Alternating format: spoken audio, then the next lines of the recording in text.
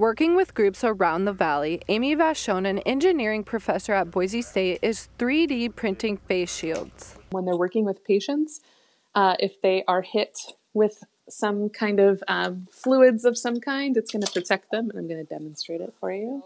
This is one, and what it does is this, when combined with a face mask, like a sewn face mask on the front, it will help protect healthcare workers in the field. Each shield mask takes 3 to 4 hours to make and costs around $3.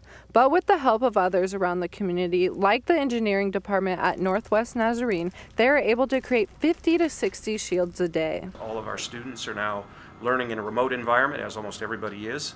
And so our machines were sitting idle, and so we wanted to put them to use to help out with what was going on in the valley. Doctors and nurses are testing the prototypes live in the field right now, so when Idaho does have a shortage, the shields will be ready. We are trying to make them as close to what they would normally buy as possible, so they give us feedback on our designs, and then we change the designs to meet their needs. Anyone with a 3D printer is encouraged to help. All you have to do is sign up on the Boise State website, and they will send you the printing files as well as where to drop the parts off at. We're here to be a help for our community, and so by doing this, we could just take stuff that we have on hand, we could give to the community, help those people who are short on resources. Lindsay Amundsen, 6 on your side.